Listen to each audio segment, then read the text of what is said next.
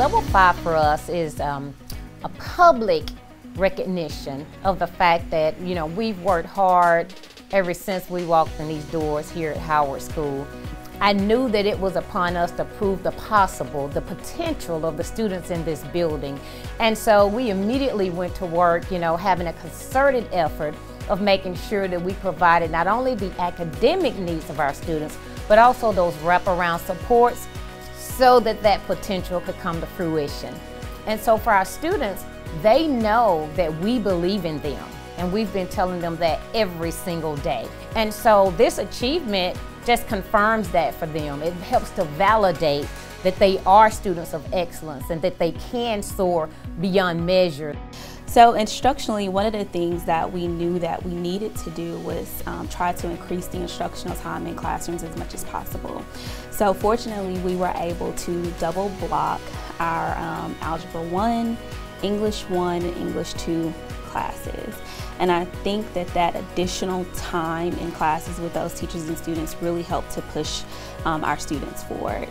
Also, the curriculum that the district has provided through my perspectives with English, and also the new curriculum this year, just really staying intentional about using those items in classrooms every day has been a really big help to our students.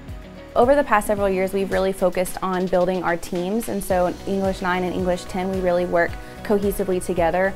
We talk about things that have gone well for our students, things that they've struggled with, and have really collaborated together to try to come up with solutions to help our specific students.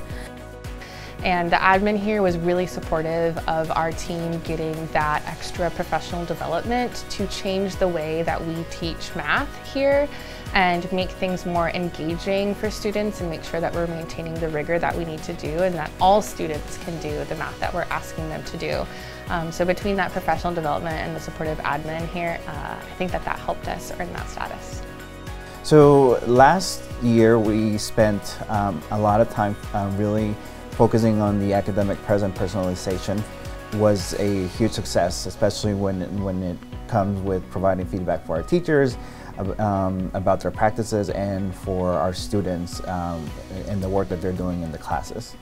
In the past, I think we focused a lot on achievement measures. Last year we made a commitment that we're continuing this year to focus on growth and looking at those projections, paying attention to that, and making sure that we're not missing kids. I think we get to really build some deep relationships with our students, and we know them really well, and we thrive on that. School is great overall. It's especially great for students that like to come further their education and try to get help with future job recommendations.